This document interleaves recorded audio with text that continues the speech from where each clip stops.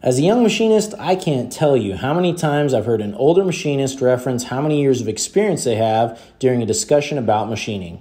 I've been a machinist for 25 years. I don't care what this kid thinks. It's almost as if they believe that since they've been machining for a certain number of years, that they are right by default.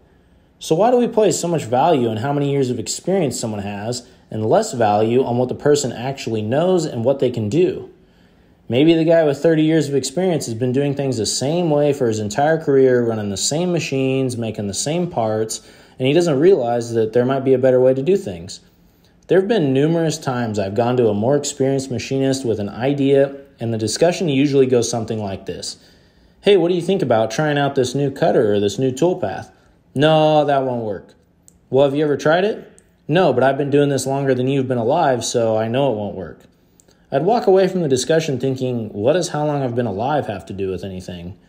If you're afraid to try something different because a less experienced machinist had the idea so they couldn't possibly know what they're talking about, you will eventually miss out on an opportunity to try something that could elevate your shop's performance because you let your pride get in the way of trying something new.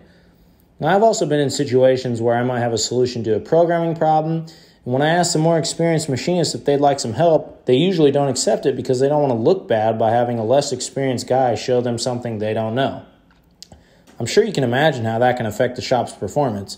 At the end of the day, why does it matter who has the answer as long as the problem's getting solved?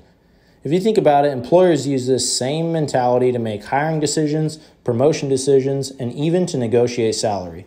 They often think if you don't have, say for example, 5 or more years of experience, then you can't possibly do the job. They might even come to that conclusion before talking to you at all. Or if they do hire you, they might try to pay you less money simply based on years of experience.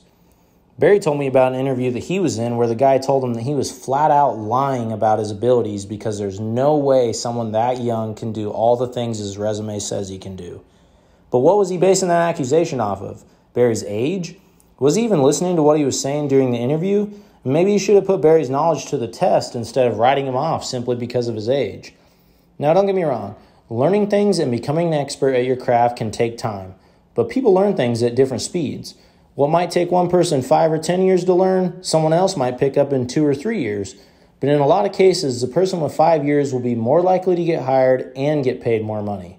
Employers should be looking for quality people. Passion, work ethic, intelligence, and character are all traits I would value over someone with a resume that says they've been at it for 20 years but is burnt out and has no passion to continue learning and getting better.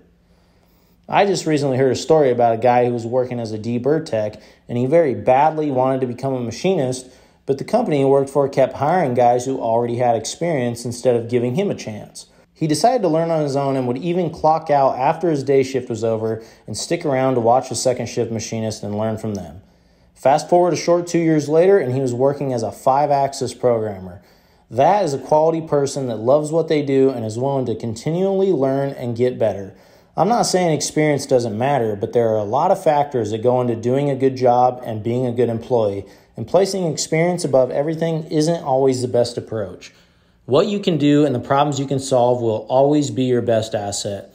I was always told that you can learn something from everyone in the shop, and if you're speaking, you're only repeating things you already know. If you stop and listen, you might learn something new. I'd love to hear your thoughts on this down in the comments.